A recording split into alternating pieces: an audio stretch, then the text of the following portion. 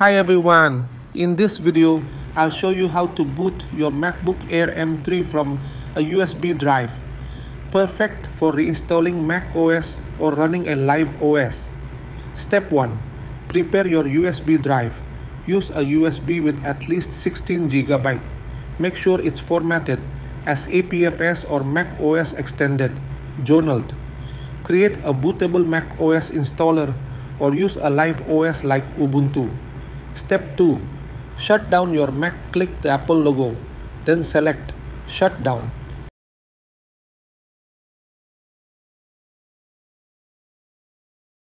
Step 3.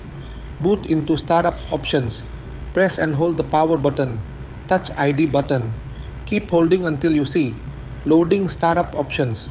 Your Mac will show the Startup Disk menu.